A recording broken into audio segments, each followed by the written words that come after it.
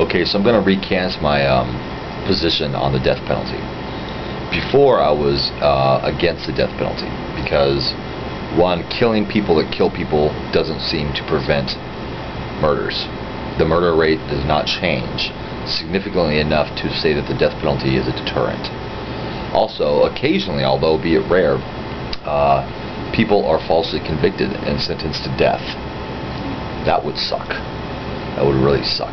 And also, the death penalty, even if they are convicted, with the appeal process here in America, they can sit on death row for 5, 10, even 20 years before they're actually executed. Kind of a waste, right? I mean, a lot of them die on death row waiting to be executed because it takes so goddamn long. So it's not really a deterrent. But I'm recanting my position. I'm changing my position on the death penalty.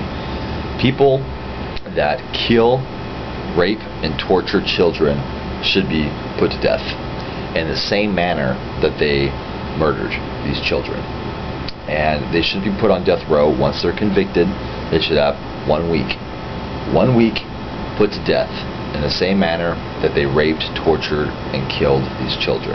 I just got done watching this show on TV, and it was like about women who are on death row, and most of them are on death row for torturing and killing and raping children. Yes, raping children.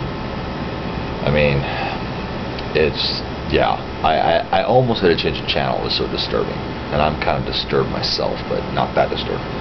But yeah, people that carry out these heinous acts should have the same act carried out on them immediately.